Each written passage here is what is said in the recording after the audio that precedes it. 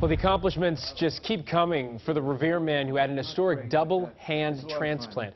October will mark 3 years since his successful surgery. And as News Center 5's Emily Reamer shows us, the passionate musician is playing once again.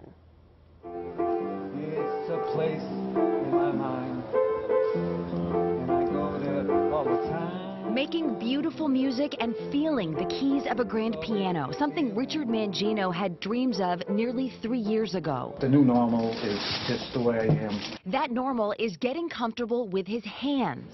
Mr. Mangino made history as the first successful double hand transplant patient at Brigham and Women's Hospital in October 2011. A decade earlier, he lost his lower arms and legs to an infection. I don't notice what I have or I don't have, I'm just doing all these things. Things like swimming, Go back and forth to the pool, first time. playing ball with his grandkids, and simple tasks most of us don't even think about. I went like this and I pulled the blinds in and I said, I couldn't do that before. It's like, I pull them up and down and up and down. It's like a comedy episode. I want to call my wife and say, look at this, you know. Still making progress in terms of gaining sensation and gaining more function out of the hands.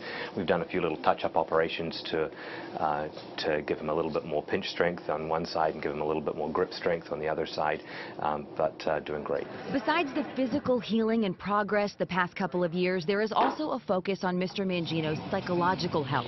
Having a creative side has kept him strong. I'm sure that I do a lot more than a lot of people, like I say, because, you know, I have music and I have some art and I have things that I already do that help me through life psychologically. It's just a huge benefit, you know. Psychologically, I'm as good as everybody else with hands. And having a supportive family has made all the difference.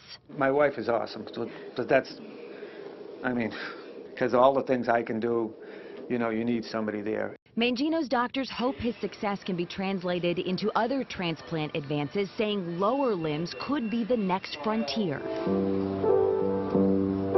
I remember when we were young. The next frontier for Mr. Mangino, gaining more sensation in his fingers, enjoying life, and one day picking up the guitar again. Maybe I'll try at some point, but I'm happy with the piano. Although, you know, you miss those riffs, and it's just a dream when you can play. You can go there too. Mangino says he can only play a few chords on the piano right now, but he's writing his own songs, including the one he was playing in the story. I'm Emily Reamer, WCVB News Center 5.